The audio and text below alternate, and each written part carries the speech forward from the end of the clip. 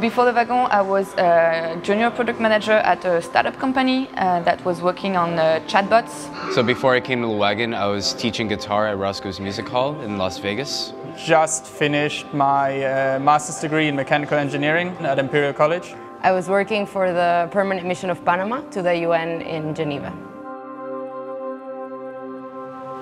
I saw technology and coding as my pathway to solving those issues that right now are not being addressed appropriately.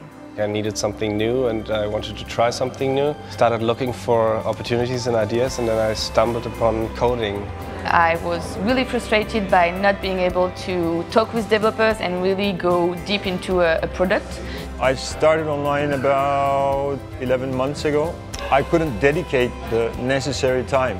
The fact that there's a group of people doing the same thing at the same time just adds so much more motivation to it and makes it such a nicer experience. It just opens a world of possibilities.